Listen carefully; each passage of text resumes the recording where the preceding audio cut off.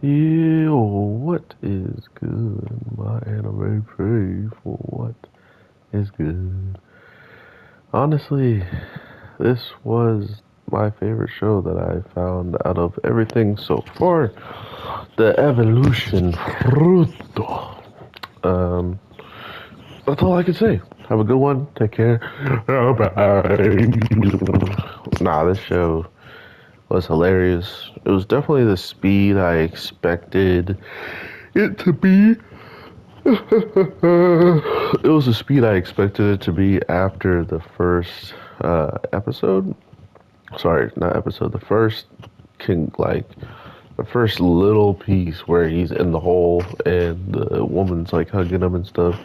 It really lived up to that expectation afterwards, in my opinion. So it's stuff like this that makes you wonder where and what is going to happen.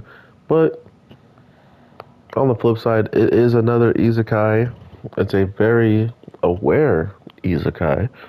And the crazy part about all of that is the fact of how all of the other people treated our main character for him to kind of end up on the side of monsters. Like, yet again, with another show we saw like this being Moonlit Fantasy, where sometimes, sometimes there's humans and all this other stuff in the world, but you're not a part of it. Like his literal description in it had barely human and all this stuff, so it really felt like a moonlit type of deal or slime type of deal, right? Slime was just literally a slime, but was really a human, and by absorbing a human, could finally create himself a human form.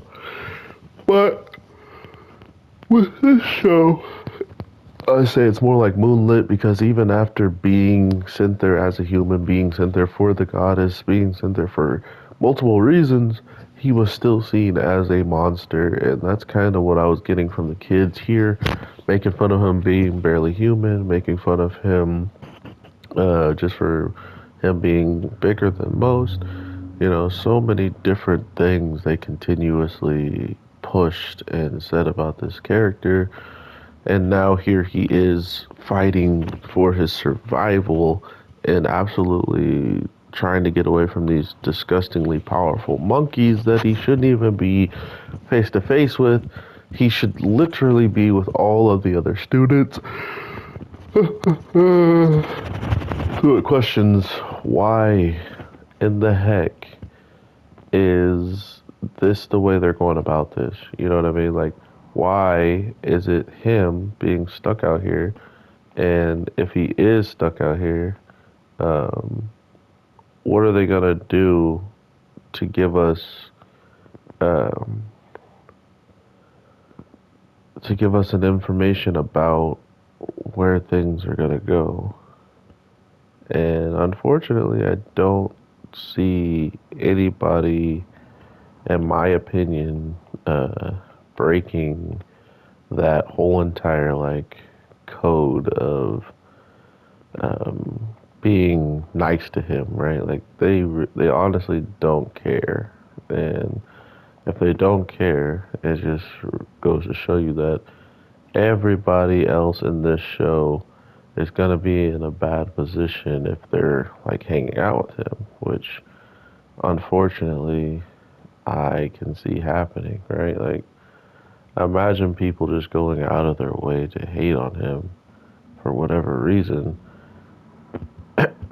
and that become the thing that he's known for, right? Like being on the wrong side, being hated by his own kind and treated like crap, to then become one of the strongest people out there that even after hating on him so much, um,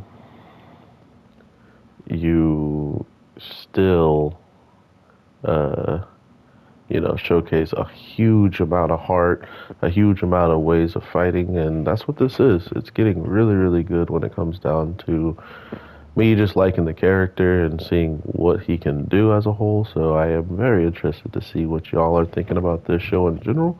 Let me know.